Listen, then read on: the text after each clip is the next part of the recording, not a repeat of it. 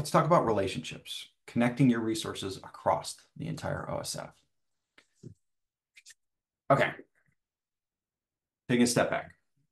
If you've gone through the process so far, you've created a project, you've created your OSF profile, you have created a registration, you've created a preprint. You have these tools. And the metaphor I'd used at the beginning was you've created chapters in a book. Now it's time to put the binding together. How are they going to fit together? Switching between metaphors, uh, it's not only a book that you've created, you want researchers to come and read that book. And thinking about all of the researchers in the world, you want to be collecting and casting a net in a very specific section so that you catch the researchers who are going to actually want to use your work, right?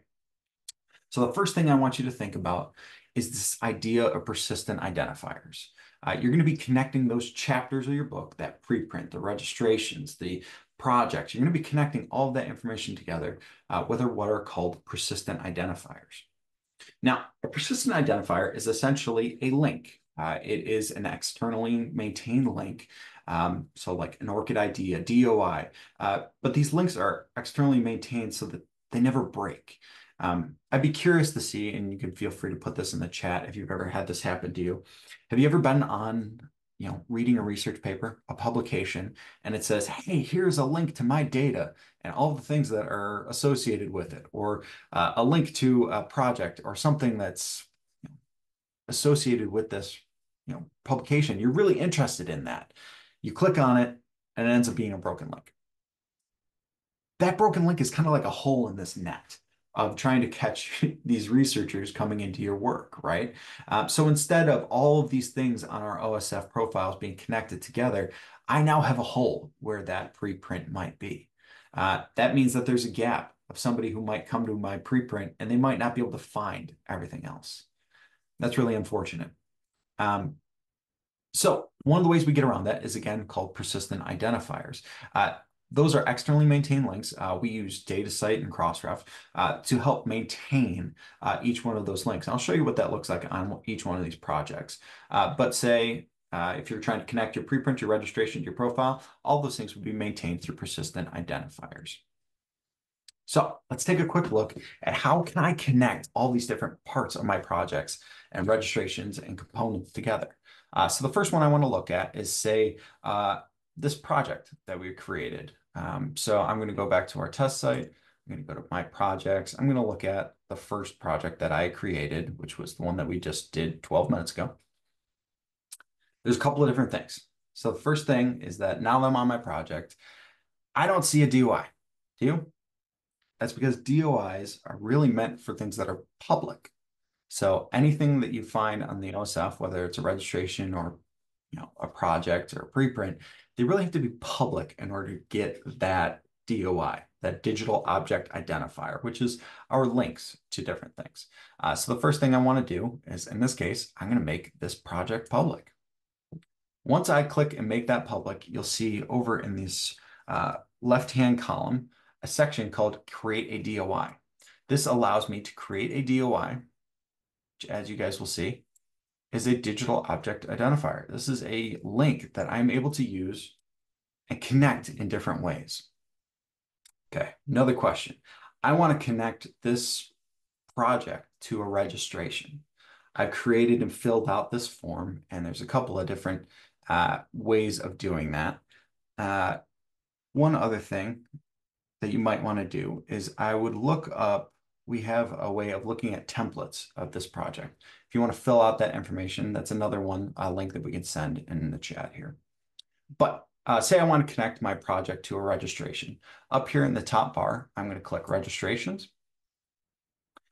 And I want to create a registration based on that project. I filled this out and I've filled out all the information right, registration in that project. I could create a registration based on that project. All I would do is create a new registration after clicking that top bar. And this allows me to create, again, that same registration workflow, but this one is based on my project. So say I wanted to go through that process, and I'm going to go through a standard pre-registration template. Let's go over here. I'm going to create a draft. This will pull in information from my project. Now, obviously, I didn't fill that out very much, but as you can see, the title of it is the same as what my project was, test. It'll have the same contributors, but make sure that you do test and check what permission levels you want to have on your registration versus your project, because those can be different. But that's a great way of connecting a project from a registration. Now, let's also talk about registrations. How can you connect a registration to both your projects and your preprints? Well, first, let's take that DOI that we had here, and I'm going to go back. Oops. Right here.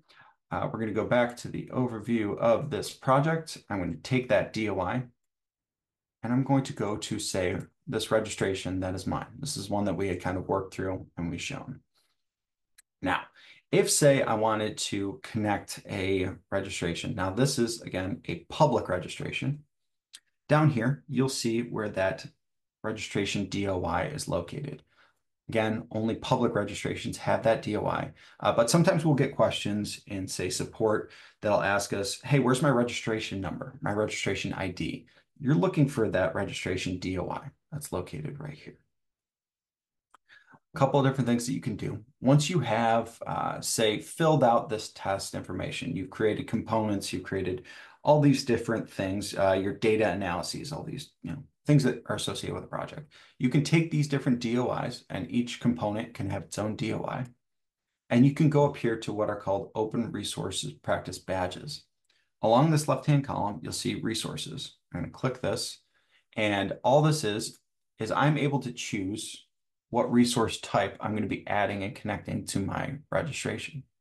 The idea is that now that you've created, a registration, which is a plan, I can now connect all the things that are associated that came after that plan, whether that's the data analysis or analytic code, the materials, the papers, all those things can be supplemental to my work. Now, in this case, I will say that that project is data. I'm going to add that DOI from our OSF project, and I can add a description if I want. I can connect it. So now anyone who finds my registration will then see that there is data associated with that registration. Additionally, if I'm on a preprint and I have went through the whole preprint process and I have a DOI that's associated with it, I can take that DOI, copy it, and bring it back to that registration and add it as another papers that are associated with that. Additionally, you can do this with your peer-reviewed publicated version of your publication. You could take that DOI that they give you and add it back to your registration. All that you're trying to do is make sure that you are creating as many connections as possible. The last one I want to point out is if you're on a preprint, you're able to actually make some of those connections as well. If you want to, and we kind of glossed over this, edit your preprint, go all the way down to next, supplements. I can connect an existing OSF project, or I can also connect a new OSF project, or I can create a new OSF project as well. Again, you're creating those linkages that can go together. Now, going back to our presentation here, we've talked about where those locations are for each one of those things. You talked about how you can associate your projects with your registrations, your preprints, and trying to make sure that you're connecting all those things together. Let's take it another step back. Because we have partnerships with DataCite and with ORCID, you are actually able to connect all of your work on the OSF with your ORCID profile, which is a persistent identifier for you as a researcher. How that looks is that, say, all of your work on the OSF, you have a bunch of different projects that you have on the OSF. You can connect all of those automatically with your ORCID profile. The way that you do this is a little bit more complicated. So the first thing you're going to do is actually go to ORCID. For anyone who's looking that up, that's orcid.org. First thing you're going to do is either sign in or register. And then I'm going to actually sign in to ORCID. And if you are wondering, Man, he's going really quick through this. What you can do is you can look at this help guide that we have. One second.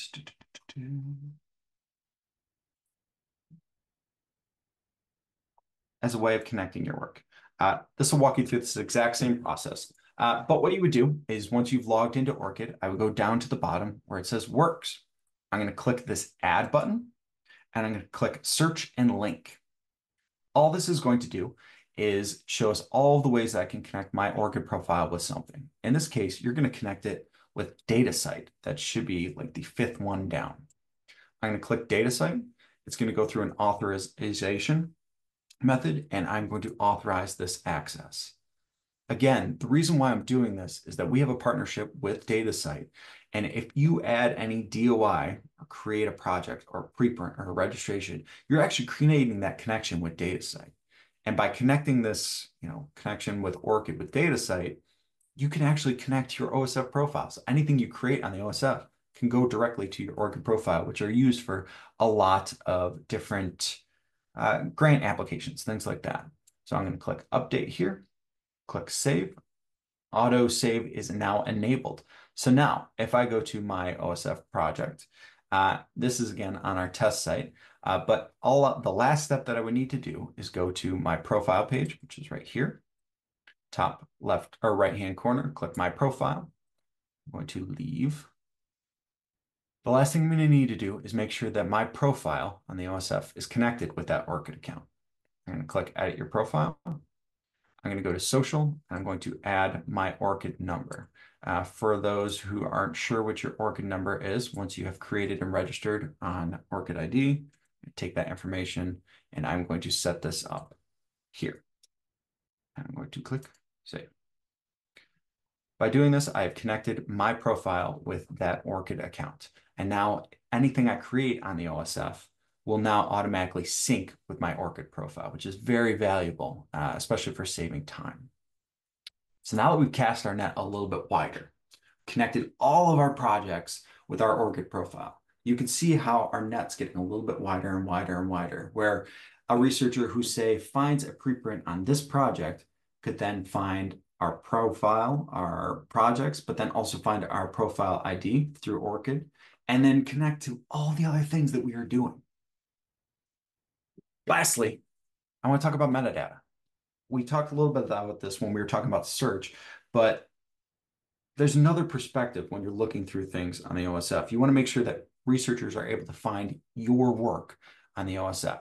So if you're looking at whether it's projects, the files on your projects, the components, your registrations, your registration files, your preprints, all of them can have what are called metadata. Metadata are just ways of finding your work. It's data about your data. The idea being that if, say, someone is on just the regular OSF, and I go to search, any of the information that I find on here, all this layered information, the title, the authors, where is it from, the date created, date modified, all those badges, those things that we were talking about, they're all considered metadata because at this very high level, for an outside researcher, I'm selecting what paper or file or thing that I actually want to pay attention to. The more information that you provide, the stronger that net is, the better chance of people finding and clicking on your work.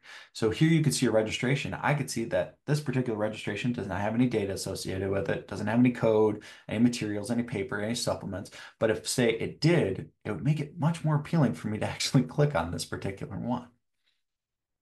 So what does that look like on each one of these sections? So say I go to my registrations. This is a registration that I created on the OSF. I can edit the metadata by going over here on this left-hand column, clicking metadata. I can go through and make some changes. So that description, contributors, resource type, funder languages. Remember, these are all the filters that people are trying to search for your work. Right now, I don't have anything associated with this one. So if someone were to say, even if this is a book, a chapter, a collection, they're not going to be able to find it unless I designate what it is, right? choosing what language it is, all these things are very important for others to find your work. So I would take a second after you filled out all this information, make sure that you fill out the metadata. It's very important for people to find your work on the OSF. Same thing goes for when you're on a project. There's a metadata tab right up here at the top. If I click on that, I now have a very similar looking board. I have a description, contributors, what resource is it? Is it you know, book, chapter, anything of that information? It helps people find your work. Make sure that you're filling that out. Additionally, any files that are associated with your work, and this particular one doesn't have a file, so I will actually just upload a file quickly. All I'm doing here is uploading a file from my computer. It's a test file that I use. But I can actually edit the metadata on this particular file as well. All I would do is right along this corner, you'll see metadata, click edit. This allows me to create fields for people to find your work.